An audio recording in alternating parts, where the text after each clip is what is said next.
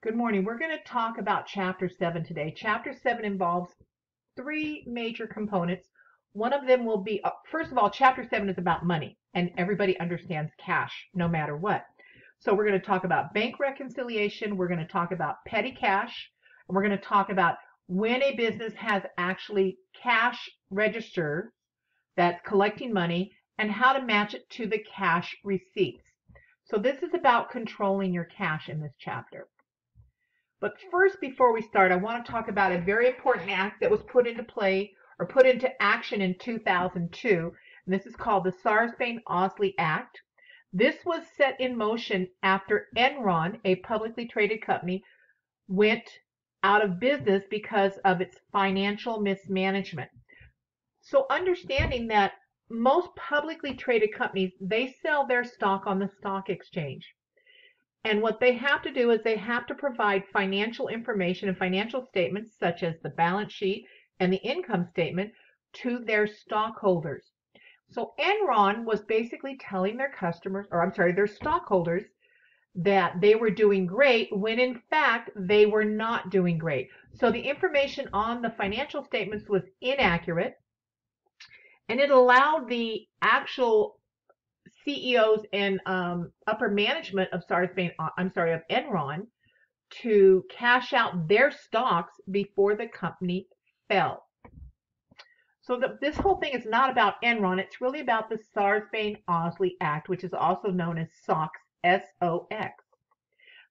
SOX basically emphasizes the importance of control over their cash, over providing accurate information, and complying to all laws and regulations. So I don't test on this, guys. There's maybe one or two little questions on something. There's not homework on any of this, but I still want to cover it. So here's what happened prior to Enron.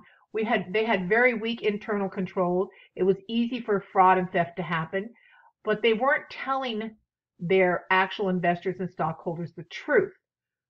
When Sarbanes-Oxley Act came into play, sorry about that, guys. Now they're very accurate with keeping track of their internal controls, their documentation, their reporting. All of this stuff has to be done by a third party. So now that the act is in place, they require companies that are, this is only for publicly traded companies, not privately held corporations. Privately held means that you do not sell your stock on the stock exchange. So now they require certain documentation upon this act from publicly traded companies. And they are actually have to file all their paperwork with what we call the Security Exchange Commission, or the SEC. Enough about Sarbanes-Oxley. I just wanted you to bring it to your attention because it's a very important act that happened in 2002. So next we're going to move forward to talking about this whole Chapter 7, which is about money or cash. We want you to know that cash could mean multiple things. It could mean coins, currencies, or money orders or checks. So if you have a retail outlet where you have a cash register, people pay with checks, people pay with paper money, or even coins. All of this means cash.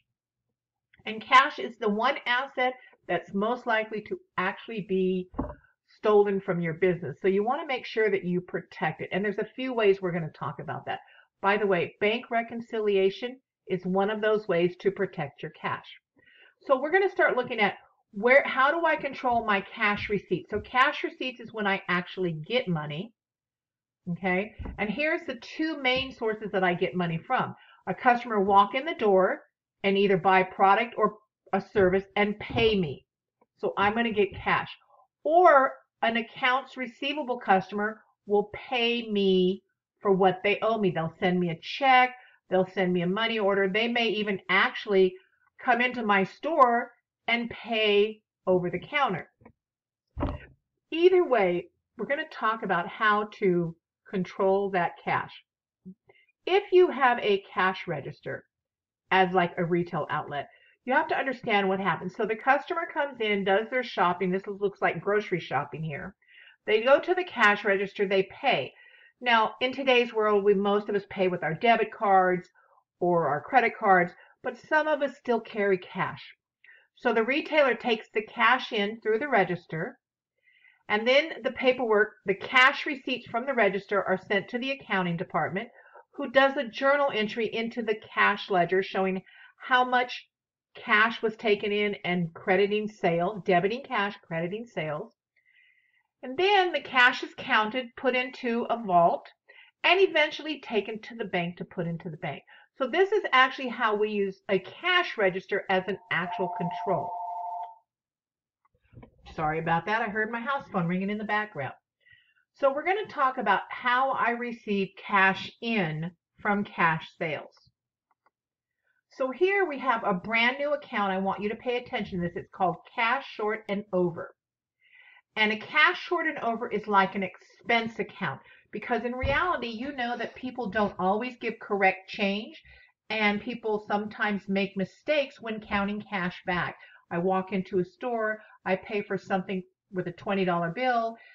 In today's technology, the cash register tells the clerk how much money to give back to me, but sometimes people make mistakes. So I've created like an expense account or a slush account to have any shortages or overages into the actual account. So this is called cash short and over.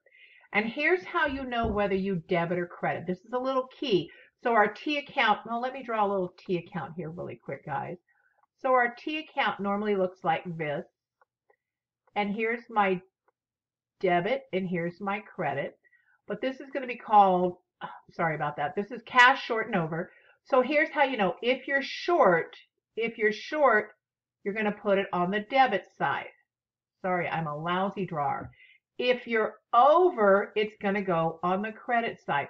So when you've got your title up here, remember that debit is short and credit is over. This is how you remember what to do with it.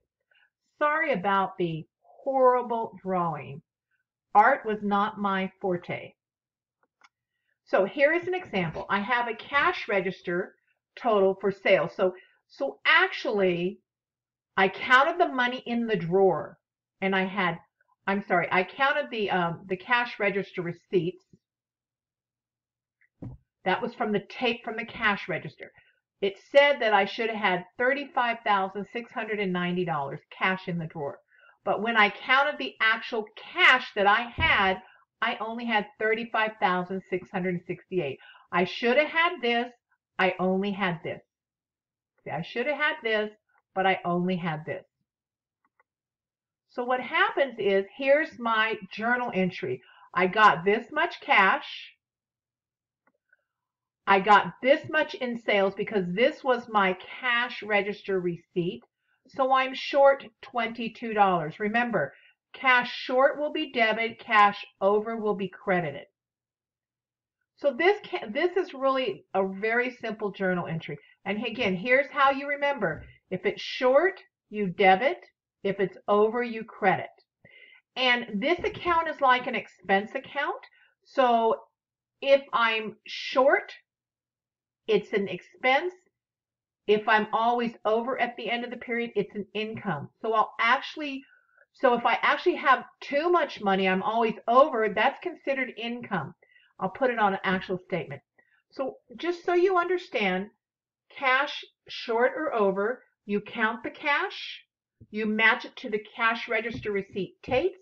It should be the same. If you do not have enough cash, you are short. If you have too much cash, you are over.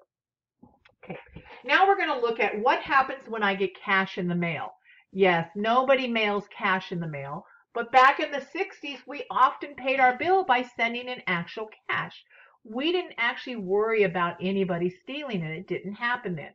So we're going to talk about when customers pay you. They normally will send you a check or a money order or a cashier's check, but they are not going to actually send cash in the mail. That's unheard of in today's. Now, so I can receive cash in the mail. There's different ways I can get cash. So I can also get cash by EFT. In other words, my customer's bank they'll actually pay me from their bank and put it straight into my bank. And this is really the best way to go, because the less you handle checks or money order, the better it is for you as far as controlling your cash.